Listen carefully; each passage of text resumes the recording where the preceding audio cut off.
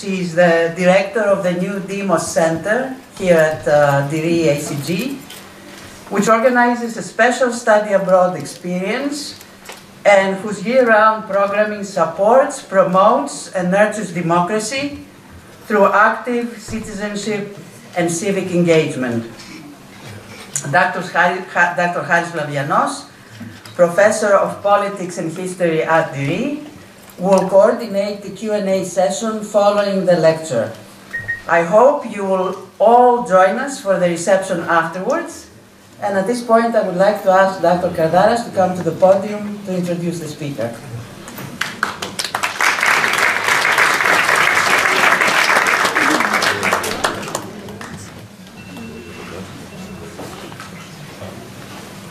Thank you, Katerina.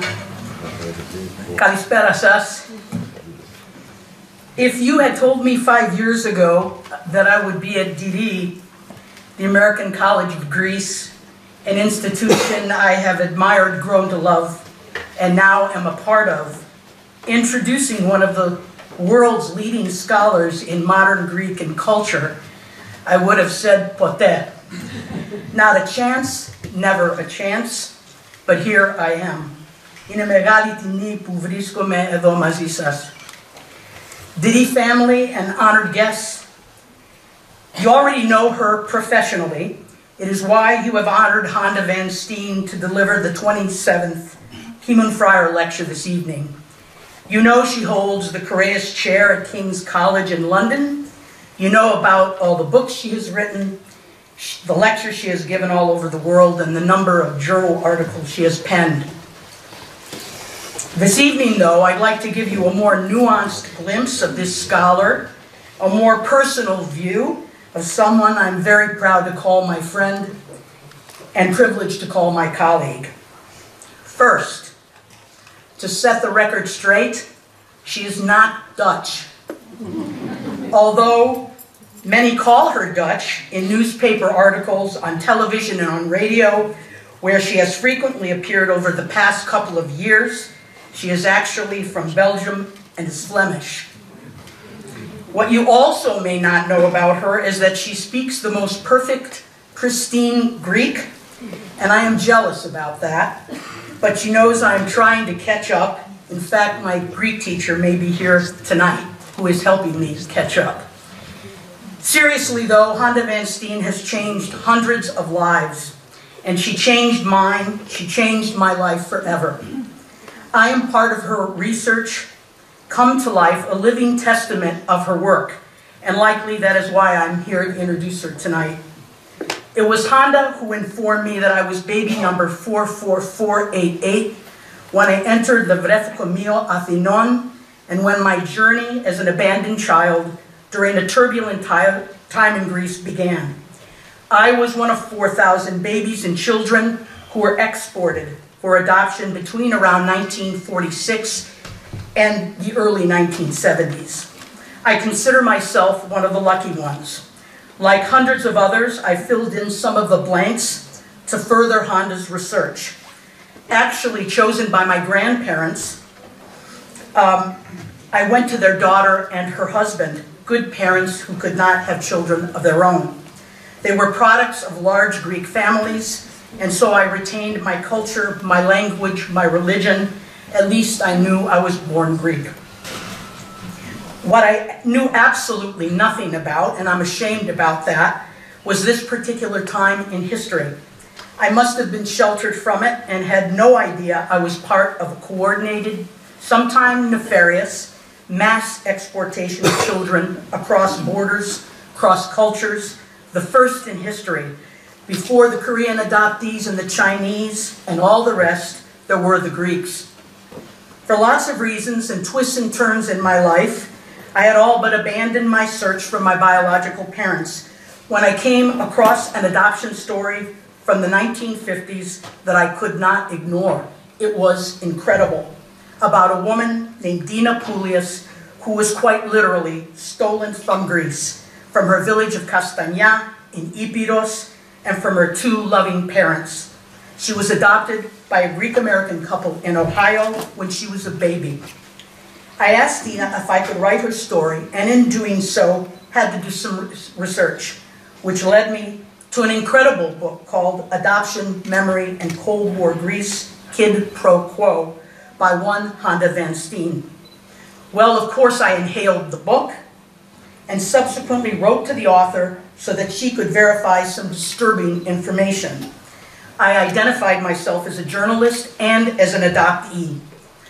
She may have been turned off by the journalist part, but she gravitated toward the adoptee part and answered my query almost immediately. I thought to myself that it is usually difficult to reach academics of this caliber, well, of any caliber, but I was struck that she answered promptly, and while extremely formal and professional, was both very kind and empathic. She wanted to help. And she had interviewed Dina for her book when she was at Florida State University. Her book is here, by the way, in the back of the room, translated into Greek by a respected and well-known publisher, my favorite, Potamos. The book begins with a harrowing story. Gonda received a random email from the son of a Greek adoptee. For that adoptee, his mother was the daughter of a communist who had been executed. For his political beliefs, because communists were apparently not fit to raise children and maybe could indoctrinate them, his daughter was sent away from her country and her family to be adopted in the United States. Decades later, her son was desperate to find out what happened to his mother because his life with her, while loving, was fraught with sadness and depression. And also, he wanted to know about his ancestors, the family in Greece from whom he came, who was his grandfather. It was a very, very long shot, but he wrote to a number of academics who studied Greece, its history and culture.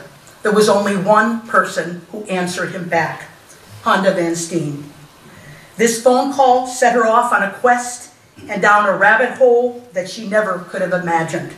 It was not only the history and culture of the time that she would research and write about, but she was about to make hundreds of extraordinary human connections to those we have called the lost children of Greece. In the course of corresponding with Gonda and simultaneously writing the story of Dina Poulias, I was suddenly struck.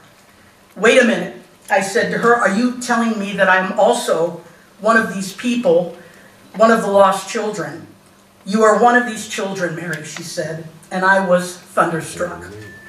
How could I have not known what happened to me?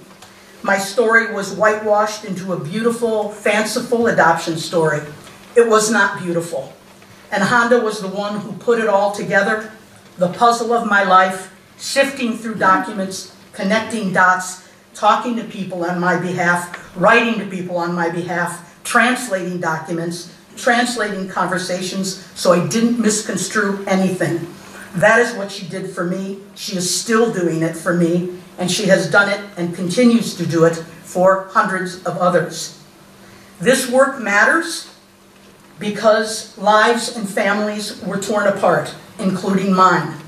Yes, some were legal adoptions, but others were not. Babies were brokered. Many were stolen from hospitals right after their mothers gave birth, the parents having been told their babies had died. Some were sold. This is part of our history here in Greece that must be reconciled once and for all. I have referred to Gonda a number of times as the adoptee whisperer. Greek adoptees from all over the world have heard about her and have reached out. Can she help them, they ask. In addition to her important book, she has established a dense, meticulous database of the lost children of Greece. She has answers for people and often precious leads, which have created some of the most beautiful family reunions. Were it not for her, this part of Greek history would have remained obscured and been misunderstood. She has done a great service to people like me, but even more to a country she has adopted, worked in, and has loved for most of her adult life. She is a treasure and a gift to Greece, and certainly the people she has helped. Were it not for Gonda, I can tell you I would not be standing here this evening. She helped me to reset a compass that was confused about its direction. And so I have returned home to work, to create a life back from where I came, back to my roots, my rizas, back to my people.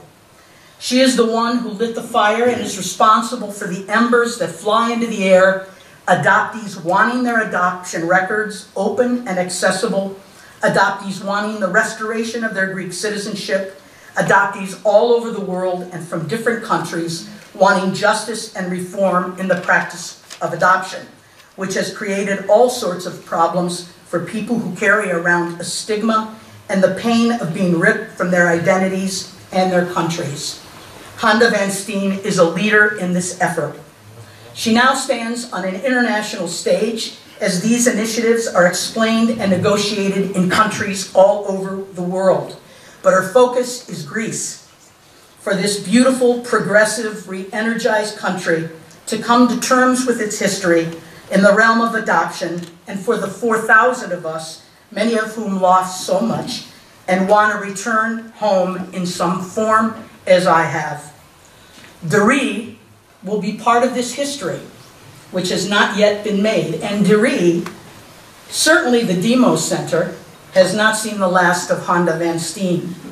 While we were sitting in the office next to the Prime Minister's office, like yin and yang, me, emotional, rather feisty, and impatient, she, cerebral, measured, firm, and soft-spoken.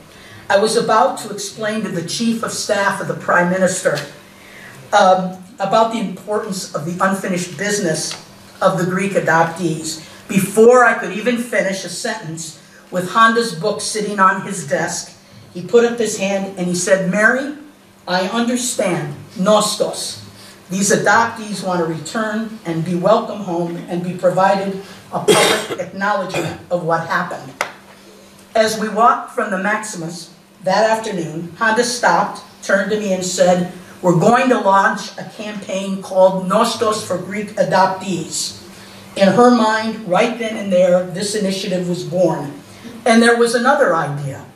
Would Deree, she asked, a growing institution that is doing the most interesting things, would it sponsor such a campaign? This would entail hosting a committee of academics, lawyers, a human rights activist, and an adoptee to take Honda's research to the next logical step, to use her database as the foundation to verify individual identities using the existing paperwork that the adoptee has with the archives here in Greece. Knowing Deree the way I have come to know it, I asked and it embraced the idea. Jay Salmons agreed to be the committee chair, and Deree would be home for the remaining research that needs to be done. Further, it is agreed to host and celebrate, when and if it happens, the symbolic return of the lost children of Greece with a ceremony, which we hope will include the restoration of citizenship, maybe right here in this room. Maybe even, Honda, you will receive an honorary Greek citizenship for all that you have done. Like other noted academics, authors, actors, and athletes who have represented this great small country through their work and good deeds. If I were queen, I would give it to you. Gonda Van Steen is one of the finest people I know, an academic with heart and empathy who has not only advanced the research in modern Greek studies and culture, but who has put her research to the best use, changing lives, restoring families, acknowledging history, and encouraging a culture and a country that has influenced the world over thousands of years to keep influencing, to advance, and to aspire to be its very best self. It is an honor to introduce this year's Kimon Friar Lecture and Professor Gonda Van Steen.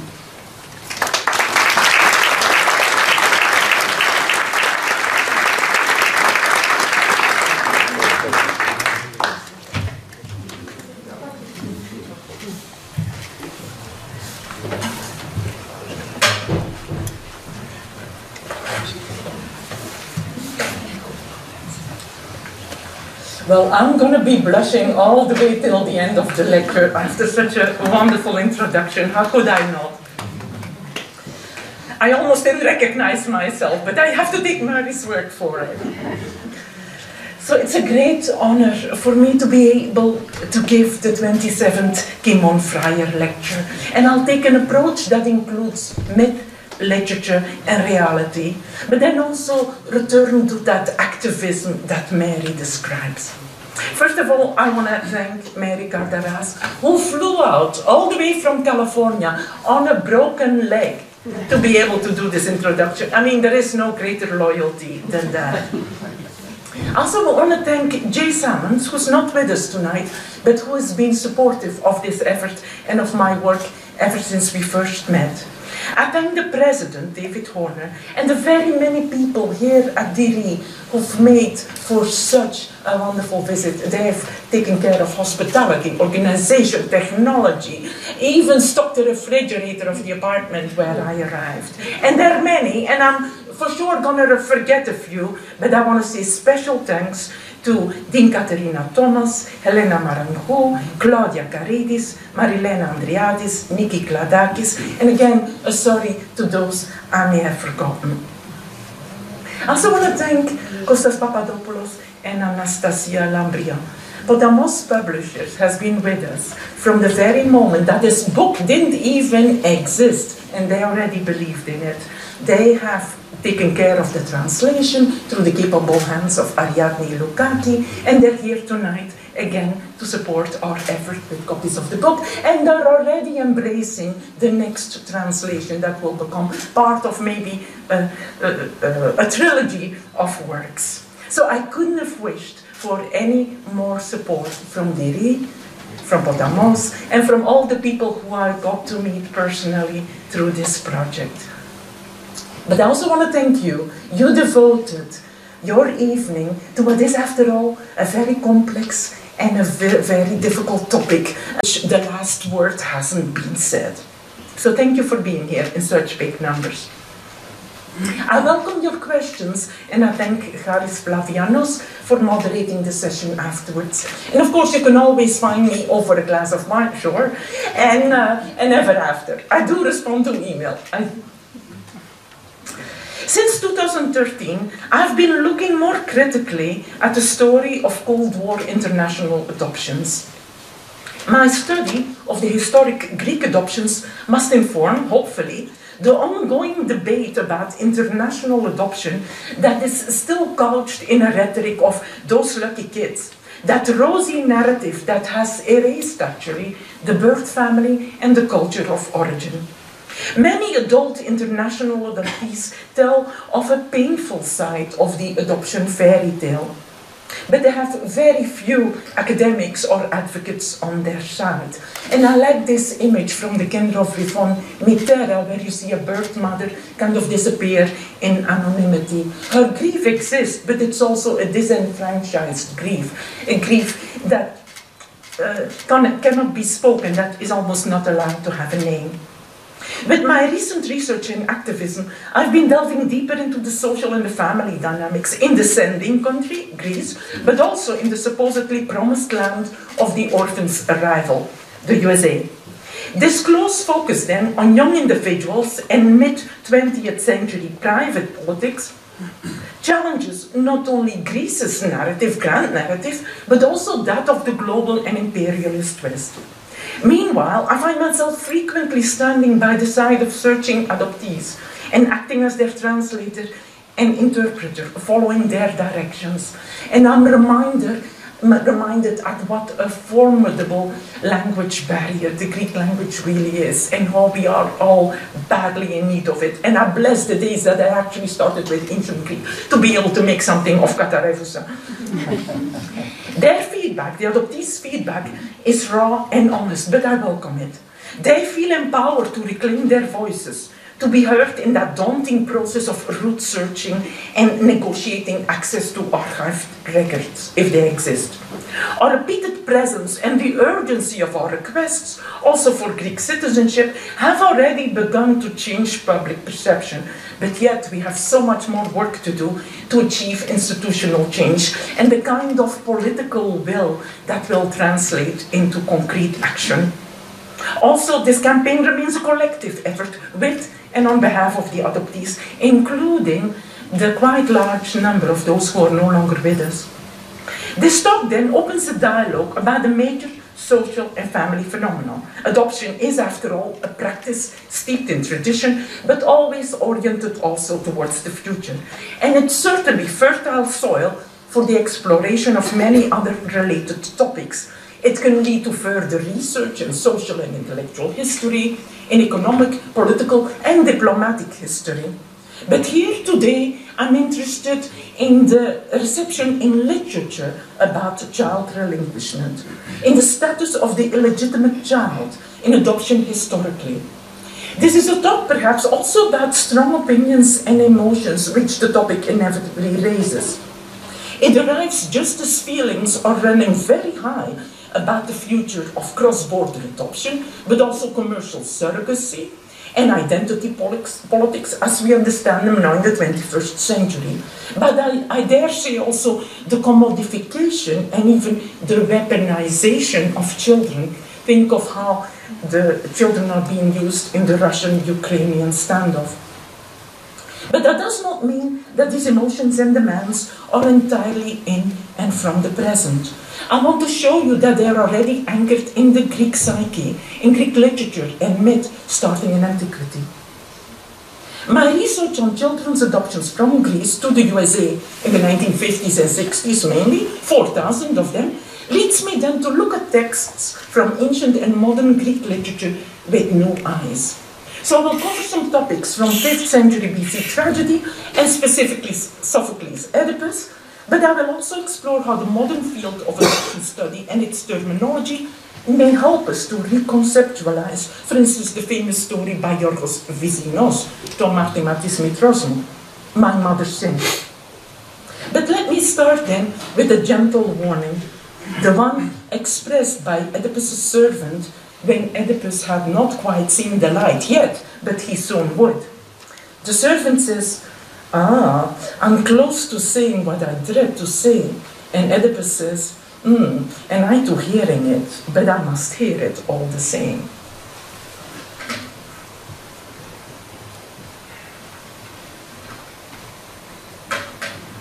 I start with Euripides' Melanippe.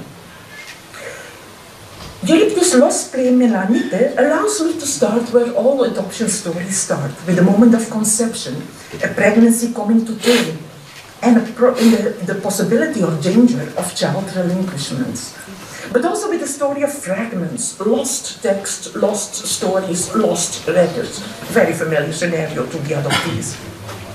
It lets us reflect on the role of the birth mother and how it plays out. Why is she called Melanippe the Wise? The reconstructed plotline of the controversial tragedy is as follows. Melanippe is the young daughter of King Aiolos and Hippo. Through her father Aiolos, Melanippe is the granddaughter of Helen, the ancestor of all Greeks. Poseidon has left Melanippe pregnant, and he then forces her to abandon the twin baby boys.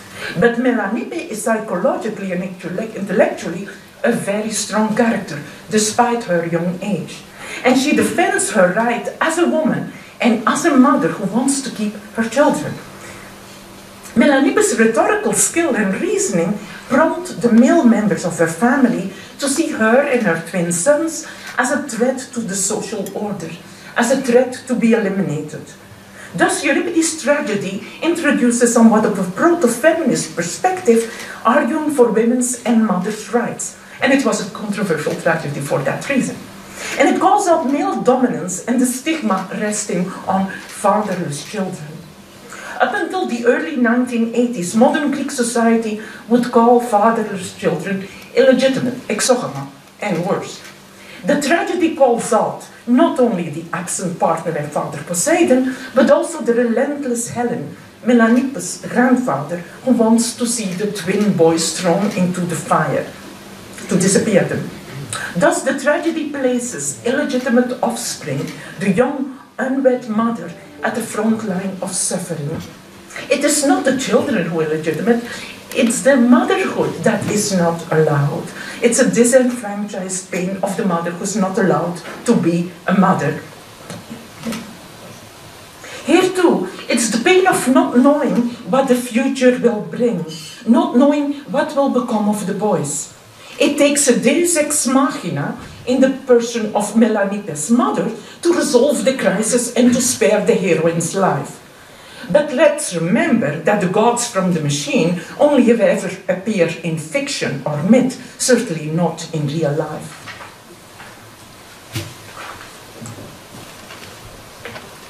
Here are the twin boys of Melanipe on this wonderful vase painting. Then I want to pick up with a story from modern Greek literature. Georgios Vizyinos, to ἁμάρτημα της μητρός μου, My Mother's Sin. The story is from 1883. Vizyinos describes a mid-19th century adoption ritual in his native Thrace. The story also introduces another prominent party in what has been called the adoption triangle, meaning the birth mother, the adoptive mother, and the adopted child. Let me read then one of the most critical passages from Vizyinos' somewhat mainly autobiographical story that thematizes not only adoption but also guilt and atonement in an atmosphere of psychological realism. The translation is by the late Peter Mackridge, whom we remember dearly. After the church liturgy, we all stood before the icon of Christ, where, amid the surrounding throng and in the presence of her natural parents, my mother took her adopted daughter from the priest's hand and, having first sworn, in the hearing of all those assembled, to love and to nurture her as though she were flesh of her flesh. Our relatives and those of our new sister followed us to our front gate, where the elder lifted the girl up high and displayed her for a few moments in front of the assembled people. Then, in a loud voice, he asked, "Which of you is more a parent or relative of this child than Despignon Michaeliesa and her family?" The girl's father was pale and gazed sorrowfully in front of him. His wife leaned on his shoulder, weeping. My mother trembled with fear, lest anyone should shout, "I am," and thus thwart her happiness. But no one answered. So the child's parents kissed it for the last time and went away with their relatives, while our relations went in with the elder and were entertained by us. Vizyinos describes an adoption practice as it used to be handled in pre-modern Greece. A child is placed with a different family within the same small community, and there is no secrecy surrounding this placement. In fact, the adoption is deliberately made public in the hope that once executed, it will never be contested. The principle is, speak now or forever hold your peace. What Vizyinos describes is the procedure of the simple adoption, which was common in Greece up to the 1940s. This type of adoption stems from the paradigm of Roman law, ancient Roman law, which took care first of aging adults and only then of an orphan child. In fact, this child is not even an orphan, but it may materially benefit from the adoption. The adoption described by Vizyinos came about because the adoptive mother perceived a deep need to obtain this child. The girl of the story is not an orphan in need of a family. In fact, she has one, and a very loving one too. But a family that relinquishes the child to give her a better life, again speaking materially. This type of simple adoption was meant also to enlarge the circle of people caring for the child. But in Vizyinos' text, the implication is that the birth parents will not continue to be involved in the girl's upbringing, thereby honoring what are the very strong preferences of the very strong-willed mother.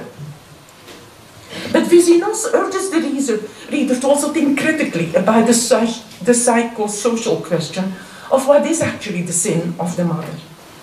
Is it that she accidentally killed her first daughter, as happened? Is it that she declares herself ready to even see one of her sons die as long as the life of the second daughter may be saved? Or is it that she usurps the child of a loving family and makes it her own, without pursuing the option of giving a home to an orphan child, which may actually have needed one? After the 1740s, Greece made a transition to a different kind of adoptions, the so-called full adoptions, which cut off all legal ties with the birth families and communities, and overrode the child's identity, name, religion, and nationality in the case of adoptions abroad. These full adoptions were also called new or Western style or even American style adoptions. And they're most often what we call stranger adoptions. A child and a couple are matched and become a new family, even though before they were total strangers to each other. To protect this modern, initially quite experimental and rather precarious legal arrangement, the full adoptions cloud themselves in the mantle of confidentiality and secrecy that was actually totally absent from the village environment of Vizyinos. With an anachronistic stretch of the imagination, one could call the adoption of Oedipus a full adoption or a stranger adoption. It too severed the legal identity ties, emotional ties with the original family. Oedipus was given a name, legal and family identity, and actually also a new polis and court culture. This pattern was, of course, never formalized in mythical time, but it is the operative pattern of post-war international adoption, which affects the vast majority of cases. Like Oedipus, an infant stranger, often a foundling, goes to stranger adoptive parents to start a new family with them, while questions, however, about the origins continue to loom large. The tight secrecy surrounding adoption must sustain the desired irrevocability of the act of adoption. Adoptive parents do not want to give back the child they have been raising, understandably so. The relinquishing parents may not necessarily want to take the child back, given the tremendous damage that such a new act of rupture might actually cause. So enter the adoption movement across geographical borders, inter-country or international or transnational adoption, which is very often now also transracial adoption. The underlying principle has not changed since that mythical day when a servant shepherd took Oedipus across the border of his polis. The physical border crossing must warrant that the adoptive placement cannot be revoked. The geographical distancing must make it highly unlikely that birth parents and adoptive parents will ever meet. Such a promise enticed Oedipus's new parents too, given the baby's transfer from Thebes to Corinth. The post-World War II era saw a huge increase in international adoptions, but typically in a unilateral flow, a flow from poor Cold War allies, Greece, to wealthy Cold War leaders, the USA. Many adoptive parents wanted the security that international adoption could offer, namely the certainty that the Greek birth parents would never appear on the doorstep to reclaim their child.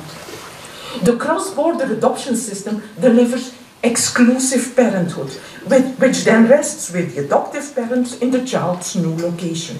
Appropriate legislation for the category of full adoption then further guarantees that the birth parents no longer have any legal or even moral claim on their child.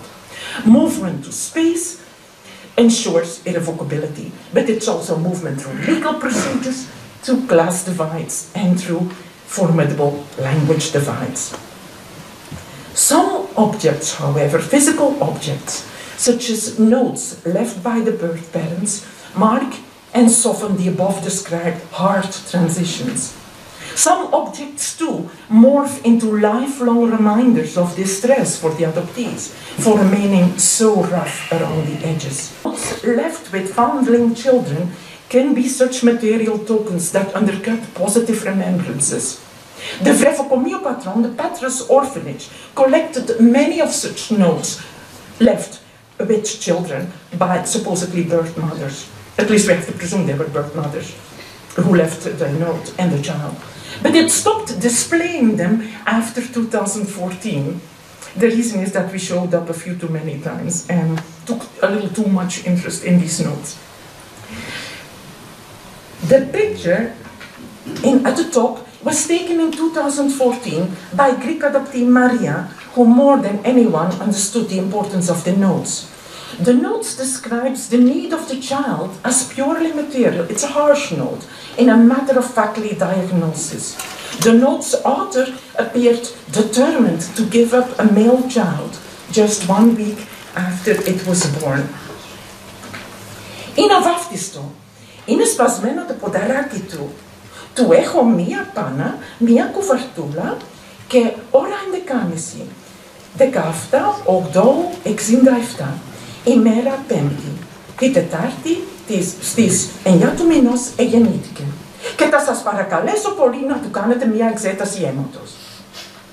It's not baptized. Its little leg is broken. I have one diaper and one little blanket for him. The time is 11:30 on the 17th of August, 67, Thursday. He was born on Wednesday, the 9th of the month. And may I please ask you to do a blood test on him, with spelling mistakes and all. What became of this little foundling Oedipus of 1967 with his broken leg? What was the fate of this child of a modern Tyche? Oedipus had ominously stated, I see myself as a child of Tyche that brings good fortune. Material fragments and notes take on new shapes and meaning when they start to inhabit the lives of real people, the adoptees of fortune. This baby Oedipus came with instructions, and his likely premeditated abandonment certainly debunks a few romanticized notions about the first parents. A scar of abandonment was likely added to his bodily wound. The piercing of his identity is now a fact, even as that life is still to unfold. In the picture you also see the infamous vrephodochos, or the slot where babies could be left behind anonymously at the Vrephokomio the orphanages in Athens, in Patras in Athens, and at IHCLA in Thessaloniki. This was common practice. And then a newspaper article about a foundling girl. But let's now delve deeper into the quintessential adoption story from ancient myth, Sophocles Oedipus. Sophocles' signature tragedy presents Oedipus as the quintessential searcher, and that's a word from adoptee parlance. The play also allows us to identify anew adoption's perennial risk and anxieties. What does the lack of knowledge inflict on the adopted person? How do scant hints and the deliberate withholding of information affect the process of the adoptee's identity formation? Can labyrinthine and bloody routes be avoided? Can tragedy altogether be averted? Is heredity necessarily fate? These are some of the questions that can be addressed by rethinking the myth and the play of Oedipus from the perspective of the Greek-born adoptees, who were placed in these American adoptive families of the post-war and early Cold War period. So I will use modern terminology associated with the state of being adopted, the state of the adoptee, that third leg in the adoption triangle. So I do a little bit of a project of reception in reverse, applying some anachronistic terms back onto the Oedipus play. I know that this is not entirely kosher and may not entirely be accurate for ancient myth, but I'm going to take my encouragement from Hegel, who said, especially about Sophocles' tragedy, that it continues to generate no meanings, no answers to public as well as private questions. Of course, you know the storyline.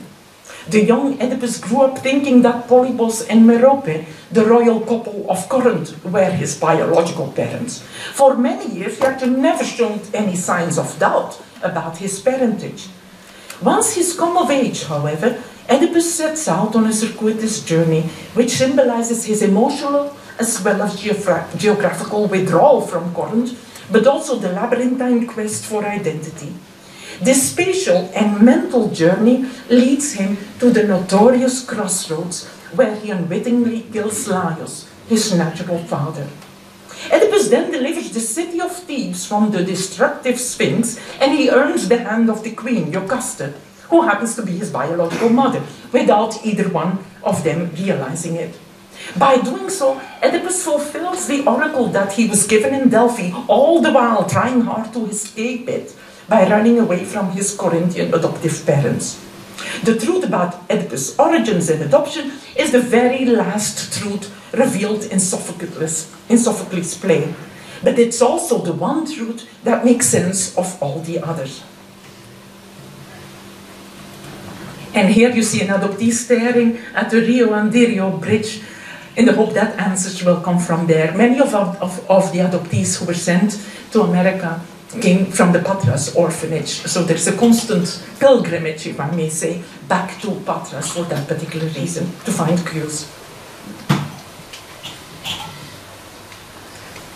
The disposal of the newborn by the birth parents, Laius and Jocasta, functions as the axis from which the tragic narrative unravels.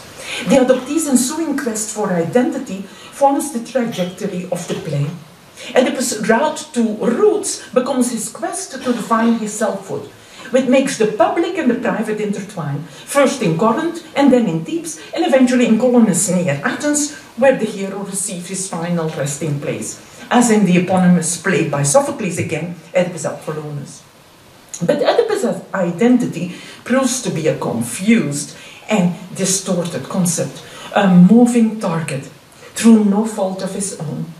Trauma, and the very fear of trauma, further propelled the play, as Oedipus remains preoccupied, obsessed even, with recovering the facts about his childhood.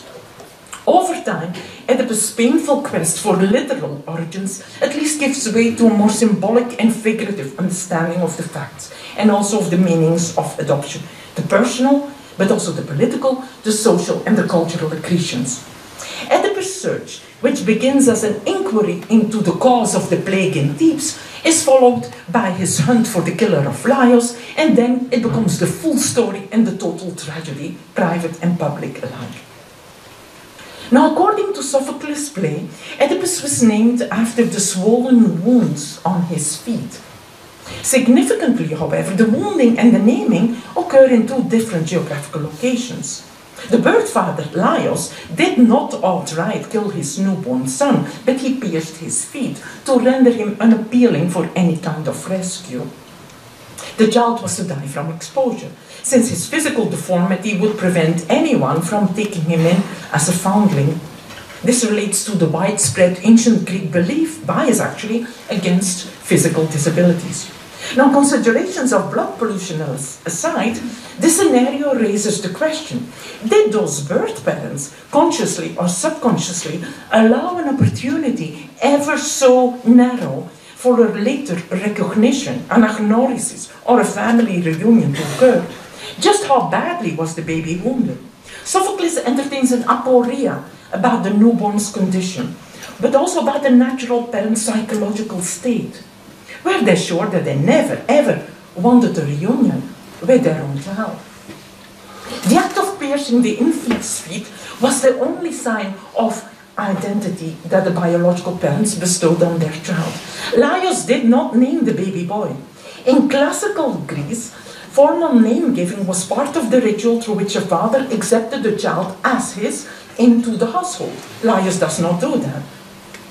Of course, the identity marker of the broken, the pierced wound, the wound on the leg, reminds us very much of the little baby boy of 67 with his broken leg. Now, the naming of Oedipus did not take place in Thebes, but in Corinth. And it was inspired by the baby's injuries, his only and most notable physical peculiarities. Crucially, Jocasta or any other Theban could not know the royal son's name, or they would have made the connection when they first met Oedipus as an adult. Oedipus received his name and his token wounds along with his new identity and his new lease on life. Oedipus received his name after his token wounds, along with his new identity and his new lease on life from the adoptive family in Corinth. Polybus and Merope literally and symbolically received the baby boy into their childless household, and with joy. But they kept his origins secret. With his given name and no lineage, Oedipus, unaware of his early history, grows into adulthood, while geographically removed from Thebes. The name Oedipus left the hero, just like many of the modern adoptees, with only minimal recognition tokens or traces from their earliest days. But these scant leads may spur a tremendous tenacity to go and find out more. After all, Oedipus had an early encounter with the truth that kept nagging at him. It happened when a drunken man in Corinth called him a fake son, a counterfeit son to his father. The sequence and the nature of Oedipus' circumstances resemble frequently recurring episodes in mid-20th century Greek history. They are comprised of a fragile health condition, a swift transfer to an entirely new location, a new name and presumed identity, a formal adoption, secrecy, and the adult's relentless determination to go after thin clues. The modern context of the adoptees' relentless searches for their roots justify my use of the word identity crisis and of Oedipus's identity crisis as an apt prototype. This identity crisis is generally framed as a danger to which adopted children and shattered families altogether might be prone. When situated against the backdrop of the early Cold War era, however, the individual's identity crisis mirrored Greece's very own identity crisis. The identity quest of Greece as a nation, balancing precariously between West and East in the 1950s, lends credence to my argument that adoptions are not just personal or private, but sociopolitically and often ideologically motivated. The far-flung dispersion of Greek families challenged the much-doubted ideal of Greece's post-war reconstruction. The mass international adoption movement of Greek children, symbolically and no less physically, marked a transition to a new political and ideological status quo, which sought to balance the democratic West against the communist East. But at what cost?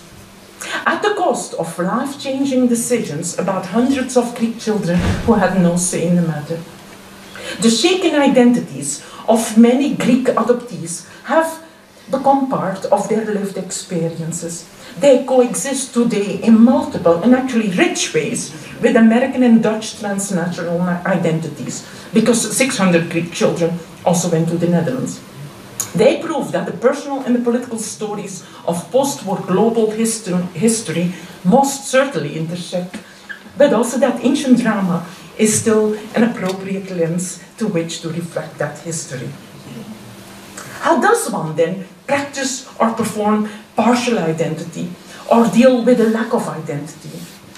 In her now famous book, Lost and Found, The Adoption Experience, Betty Jean Lifton refers to Moses and Oedipus, two of the many famous cases of adoptees who've spoken to the literary and cultural imagination through the ages. And remember, they loom large in literature. I think Dickens, Harry Potter, they loom large in literature. We do not know, she says, if Moses ever asked, "Who am I?" We do know what happened when Oedipus asked that question, and what were the consequences of his not knowing, until it was too late. By that time, he had committed murder and incest and put out his own eyes.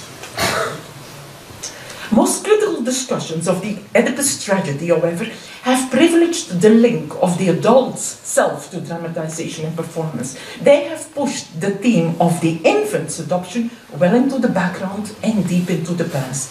The same is true of modern adoptions, and all too often we are told that these adoptions are a one-off act of the past and that they should remain there. A few more thoughts on the subject of Oedipus Tyrannus, on the subject then of secrecy and potential disruption. Oedipus adoption is one of the first secretly handled adoptions in Western literature. He himself feels the need to inquire how the transfer happened, and he even considers the possibility that money was involved. He literally says to the servant, "And had you bought me or found me by chance when you gave me to him?" Oedipus' rescuers closely guarded their secret, but the occasional slip did occur. This mythical setting brings to mind today's terminology of what we call closed records or sealed records adoptions, a practice shrouded in secrecy or in the current guises of necessary privacy and confidentiality. But such roadblocks obstruct the path of the average adoptee. Oedipus, however, for wielding absolute power, was able to move beyond them. The otherwise well-guarded secrecy masks the fear that knowledge about the adoption circumstances might cause some major disruptions, as if Oedipus' subsequent murder and incest were not major disruptions. For decades, secrecy prevented these two acts, murder and incest, from being discovered by the bulk of the people of the mythical city-states in question. The Oedipus tragedy details the personal shock and its impact, especially on the mother-son relationship, but it also forebodes the very real possibility of political and communal upheaval. As the tragedy's power play drives home, the subject's heredity or genealogy is also socio-political heritage. Given that royal adoption is at stake, one's private and family secret is necessarily a secret with public consequences. And I dare say, so are the post-war adoptions. It's not 1, but 4,000 Greek children. A few words then about knowledge and fate. Jocasta and Oedipus ignored important cues that could have led to knowledge. And they did so throughout their adult life, the better part of the play. Once truth has fully emerged, Oedipus suffers the notorious second abandonment that all adopted children fear. And it's usually enacted again by the birth mother. Jocasta, who betrayed her newborn child many years earlier, again turns away from Oedipus and again rejects responsibility.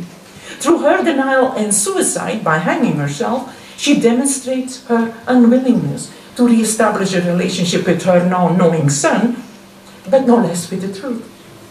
Tiresias, the seer, gave Oedipus a preview of his identity, but the hero rejected it out of hand. Oedipus did not lack intelligence. After all, he solved the riddle of the Sphinx when no one else could. But he did display a blindness to all cues coming at him, or rather an unwillingness to adapt what he knew to be his life story. Take the example of the oracle itself. Oedipus likely went with the question, who am I? Who is my father? The oracle answers, who's my father? The oracle answers, you will kill your father and marry your mother. The two don't match. And knowing that the Delphic oracle has a bit of a reputation in not exactly giving you a direct answer, Oedipus should have known. But he didn't. There's a certain kind of blindness that will, of course, loom large in the play as a metaphor and a literal act. Fate, fear, the oracle, the seer, but also social standing and political prestige have prompted irrevocable decisions. In her book, Twice Born, Betty Jean Lifton notes the social control, the stigma, and the fate that constrained her own biological mother. She borrows words and images from the Oedipus myth. When I was born, society prophesied that I would bring disgrace to my mother, kill her reputation, destroy her chances for a good bourgeois life. It didn't raise an eyebrow for my father.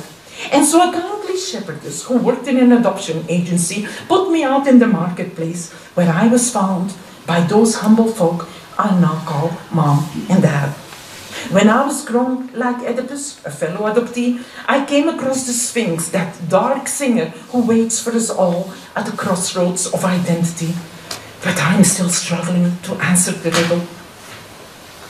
Brian Deree reflects on fate and free will, as well as on heredity and knowledge, in his book of 2015 called The Theatre of War.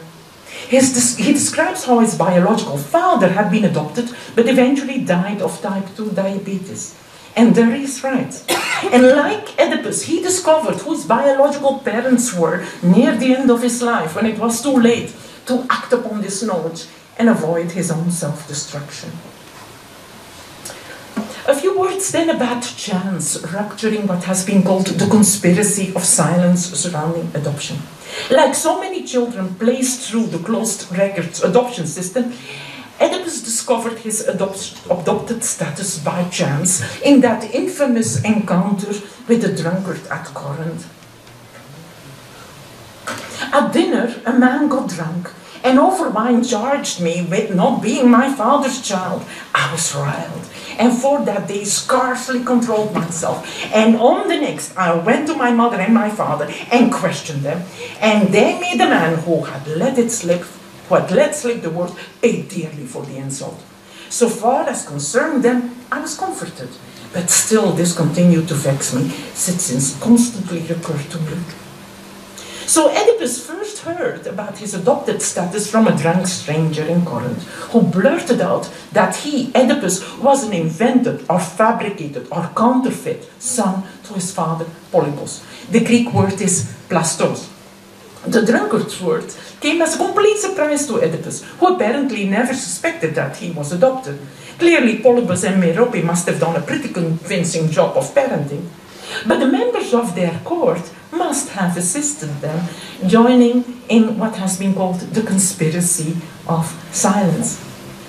Oedipus was not brought into the household without Polybus's knowledge. Merope did not try to pass off the newborn as if he were her child. In fact, classical comedy tends to suspect women of doing just that, but that's not what happened here. The baby boy was taken into the Corinthian palace most discreetly, however, nonetheless, but some people knew. Adoption is indeed one of the oldest and most iconic agreements among adults, whether biological parents and adoptive parents, or in Oedipus's case between the partners of the adoptive family who commit to raising a stranger child and whose helpers help keep the secret. Oedipus' adoption was not public knowledge in the city, which explains why the drunkard's allegations could still shock. On this early occasion, then, Oedipus' obstinacy and pride prevented the truth from being revealed. The hero sought to confirm his identity of not being adopted, and thereby not of being of low birth either.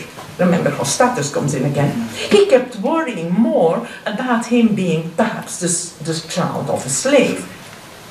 Also, Polybus and Merope reacted fiercely to the insult, the truth in fact, that the drunkard had hurled at the young Oedipus. The reader learns that their reaction of denial was vehement, but is not told what is actually said or done. Their response did appease Oedipus, however, at least at first. Therefore, Polybus and Merope likely confirmed the long-term lie and reassured Oedipus that he was theirs, their flesh and blood. But the drunkard's indiscretions kept troubling Oedipus. Later, he in turn responds with secrecy, and this is a very common scenario in modern times. Unbeknownst to his parents, he went to consult that famous Delphic oracle to find out about his true identity. The early incident, however, in a nutshell, prefigures what would happen later in Mythic times, and repeatedly so, and no longer by chance. Teiresias perhaps kept bothering Oedipus, but Iocaste is always there to discourage any further investigations. This scenario is all too familiar to today's adoptees. Statements, in fact, point in one direction, but loved ones are afraid of commotion and sometimes even derail a search, all supposedly for the child's own good. But Sophocles is there to remind us that the delayed search for one's root is risky and dangerous in the wrong kind of circumstances. Not surprisingly, the search movement of 20th century adoptees has been referring to Oedipus to dramatize the claim that adoptees need to know who their birth parents are in order to know themselves, and they need to learn under the most favorable of circumstances. A writer wrote in a post on Facebook, "What hurts us adoptees is that the truth is kept from us, and especially anything relevant or even traumatic. If you don't understand this, reread the Oedipus play. If we are going to be left in the dark, then it's a joke for us to be left with eyes to see." As one of my interviewees has stated, processing the final, accurate information is nothing compared to processing the ongoing lies. As a Russian proverb says, better to be slapped in the face with the truth than to be kissed by lies. Thus, the secretive adoption of Oedipus is not merely a motif in the background of the story or the myth, it is the catalyst rather that make all else unravel, and it remains the very pivot of the hero's angst and crimes. For some concluding notes then, the above case studies from ancient and modern Greek literature point to the following. There has been a consistent lack of a safe, open space for adoptees to tell their stories, their experiences. Rather, adoptees continue to be infantilized, taken back to that baby stage of their life, that of the dependent child, for which any adoption was supposedly better than no adoption at all. This kind of a safe space has been absent for the better part of the adoptees' lives. But recently, many have found their own voices, even though it may take many years to come out of what the adoptees call the fog. And the fog stands for the gridlock of fear, obligation, guilt. A safe space for Oedipus would have been a private space. It did not help that he was such a public figure. The voice of the adoptee in Vizyinos' story is completely drowned out by that of the narrator himself, and that narrator is overly focused on the material gains for the adopted girl, not on her emotional well-being. A book edited by Mary Kardaras called Voices of the Lost Children of Greece appeared in January 2023, and it will soon exist in Greek translation, thanks to Potamos Publishers. The volume is a truthful and authentic presentation of the diverse experience of 14 Greek adoptees, only 14 of 4,000, but we have to start somewhere. They write and speak for themselves. It is the first effort of them joining together and demanding a seat at the table. It's also a book that comes 65 to 70 years after the act of the actual adoptions.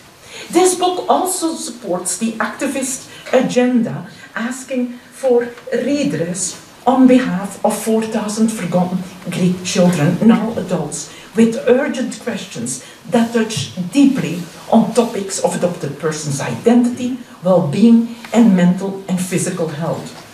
They want what I call the 3 R's of redress. They want records, they want a sense of belonging through the restoration of their citizenship. The more records, the better chance to get that citizenship restored, not granted, restored, because there were one citizenship. And coming from me, they want more research. That's kind of my little addition, you got that. So, Greece's 75-year-long history of overseas adoptions is seeking recognition. The ongoing demands in terms of policy change, the demands of the adoptees to have their Greek citizenship restored, must be, at last, respectful of the adoptees' personhood. The adoptees deserve uninhibited access to their identity records. And with that, they hope to make a stronger case for the restoration of their original Greek citizenship. And it touches me, and it surprises me, time and again, how important that is for them.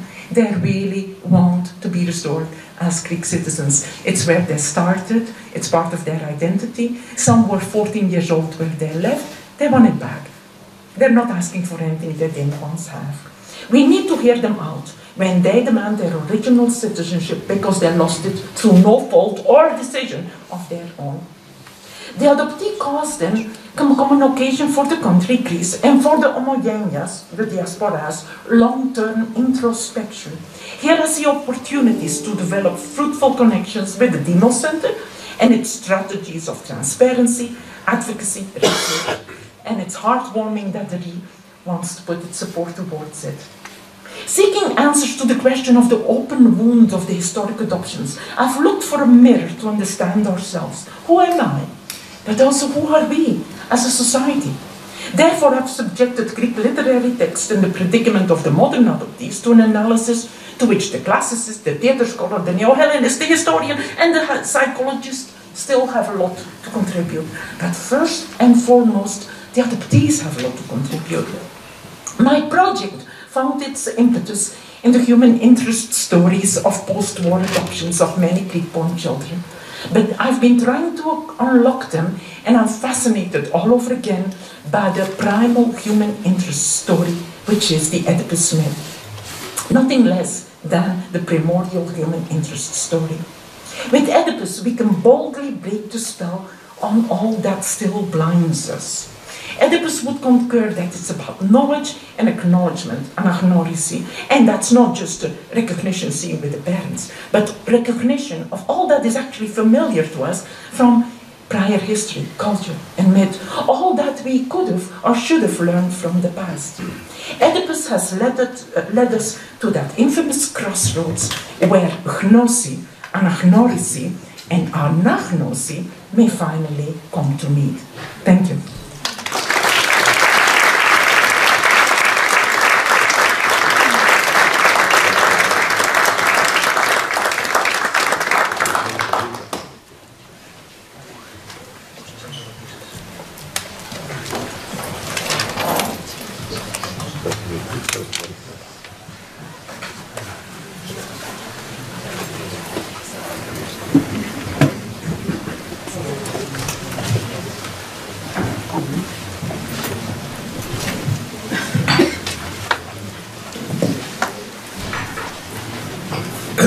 Well, thank you, Gonda, for a moving and engaging lecture on a very sensitive topic.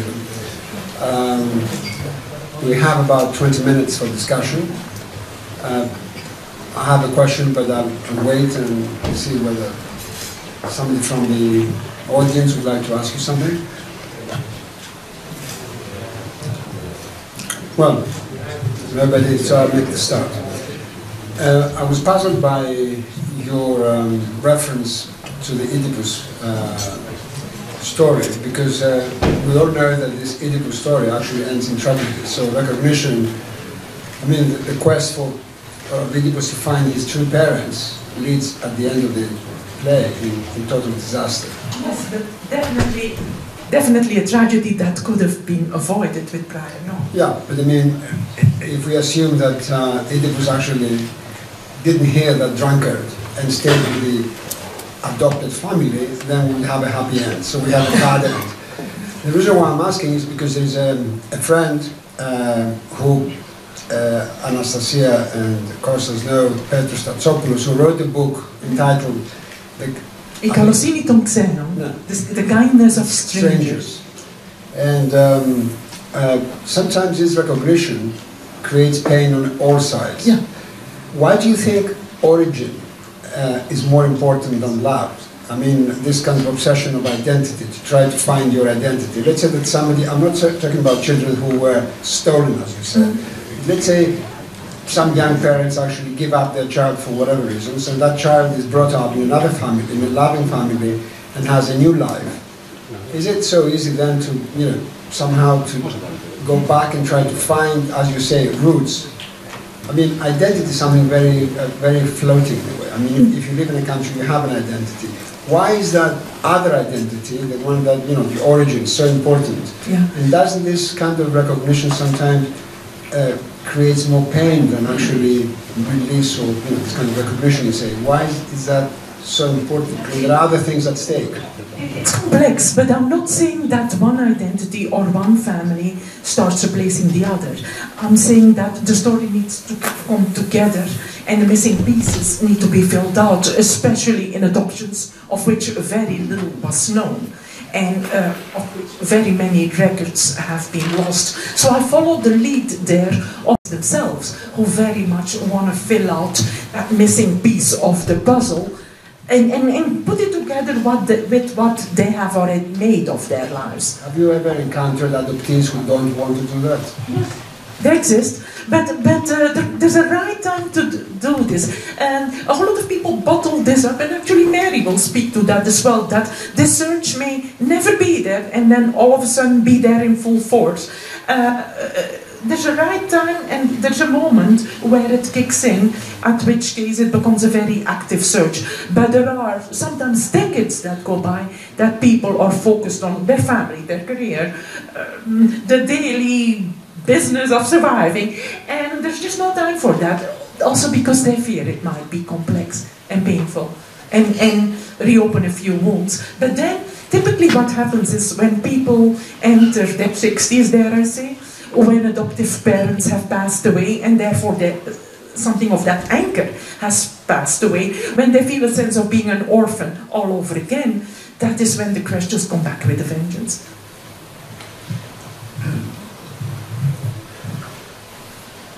Anybody else?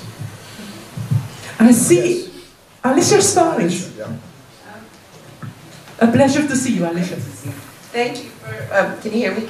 Thank you for your wonderful talk. I'm sure you addressed this somewhere in the book, but there is a depiction of one of these adoptions in Hollywood with the Woman of the Year, and I wonder, which is sort of shocking when you see it now, but I wonder how that reads now. I mean, when you see those scenes and even hear her speaking Greek and so on.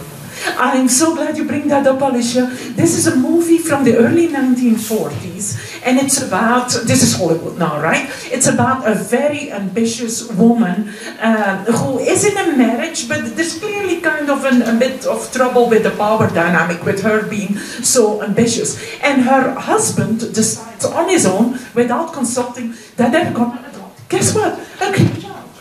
A Greek orphan. As if like what? This is like your token orphan when you need one. That's what struck me about it. And sure enough, actually, I'm slightly mistaken. She decides to adopt it against her husband's will, and he is not okay with it, but he quite takes a liking to the child. And it becomes a little bit of a power standoff as to what they're going to do, whether they're going to focus on family life or on her career. In the end, the conflict is resolved, guess what? Because the child really wants to go back to the orphanage. You just kind of wonder. It irks me to see a child, a Greek orphan, so tokenized in what is a standoff between two big names in Hollywood, and it's all about the dynamics of their marital relationship, in which the orphan kind of wanders in and wanders out just to kind of activate the plot, let's say, and activate the conflict, and then also help to resolve it by voluntarily returning to the orphanage. I find the depiction in movies startling, and one that always comes up in conversation is Οικογένεια Χωράφα. If you haven't seen it yet, you absolutely have to. It is the adoptions by Americans quintessentialized, by Greek Americans who are quite a character of Greek Americans, and clearly money is the motivator, but also you see the pain of a bird family that mind you, and the 13th will make the difference, supposedly. And so, yes, it's a comedy, but it's a very bittersweet comedy, which completely resolves itself miraculously in the same way that things did get resolved in real life. But the silver screen is very forgiving, right? Thank you for bringing that up. Sorry, the film you mentioned before, Alicia, is an American family. Yes, this is is it Hepburn? Is it Catherine Hepburn? Yeah, and if the Greek child actually prefers to go back to the orphanage, that says very much about the American family. Well, it's quite a kind of condemnation of the American family. But interesting that it should be a Greek orphan. Yeah, well. Of all the orphans that... Probably the Greek orphan has, the rationality of Aristotle and goes back to the orphanage. So, yeah. And the Greek children become the first objects of what we call celebrity adoptions. And actually, when you look at the cover on the Greek translation of the book, and this is Anastasia's choice, you see on the cover of the book, you see a picture with Princess Sophia in white, and then next to her, Jane Russell, of all people, like another Hollywood icon, more known for than for anything else, and she is one of the very visible faces of the adoption world in the 1950s. And you also get the sense that adoption is a way to kind of reinvigorate her career, right? Like it often happens. And that, again, adopted children become a little bit part of the photo of which this picture really is. They're all at the airport and see me holding the baby, right? Yes. Thank you for a wonderful presentation and going us in depth of so many things that, as you said from the beginning, they're linked to psychology, anthropology, the way that we treat people as families. So I want to dig into it. The question is, from your research, have you seen elements that have become better or changed in what we are doing now, in current adoptions and international adoptions included? Yes, yes, and I think that with the voices of the adoptees rising, something is happening. But I want to give a plug to the International Social Service that has taken the initiative to actually digitize more than 1,000 Greek adoption files. And whoever is an adoptee whose adoption was handled through the ISS can actually apply to see their adoption file. For Greece, this is revolutionary. They just finished a project that took months, and a file is, at least 50 pages, sometimes even 200 pages, with observation reports, correspondence, even Christmas cards. And these people have actually understood that it's important, not just for the adoptee who can get access, but also this will eventually, give us a few more decades when personal data are no longer an issue. This will be the single richest social history archive of mid-20th century Greece, of which the likes do not exist. So yes, things are changing. Mind you, we have more doors to knock on.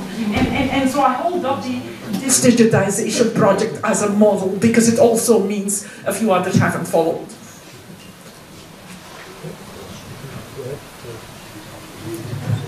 Sorry, can you say something about the Cold War? Because one interesting thing you mentioned, but you didn't, about the Cold War. You said something in your lecture about children taken away from communist families to be raised by, let's say, healthy families, so that won't be indoctrinated by the family. Did you spend some time researching that bit about?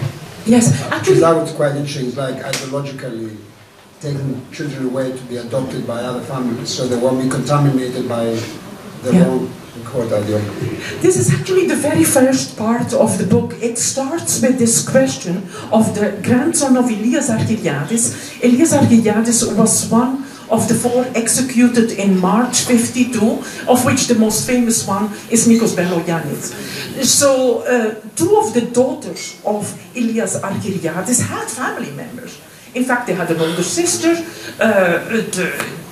There was a larger family, but the miasma of communism supposedly affects the rest of the family. And so the children, the 2 youngest girls of Elias Argyriadis, are taken to an institution and from there adopted by wealthy Greek Americans. And I emphasize wealthy because by the time the 2 parties meet again, they have nothing in common. They have absolutely nothing in common. So it's one thing to not give children to the larger communist family.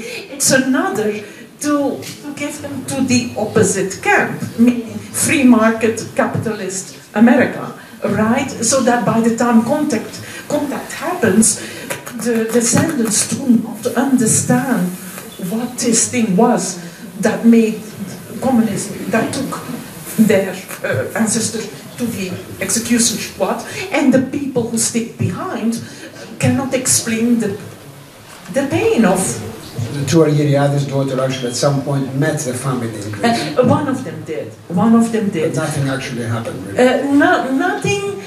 substantial. Nothing substantial happened because there's a language barrier, but even there's a class barrier, an ideological barrier, all of it. So they were really ideologically separated forever after. But this probably happened also with other families. It happened with other families as well, but it must be said that the majority of children that were sent overseas are already children that were born in 1955 and after, and those tend to be the children of unwed mothers. The political adoptions, if you want, are from the very early phase, immediate Civil War.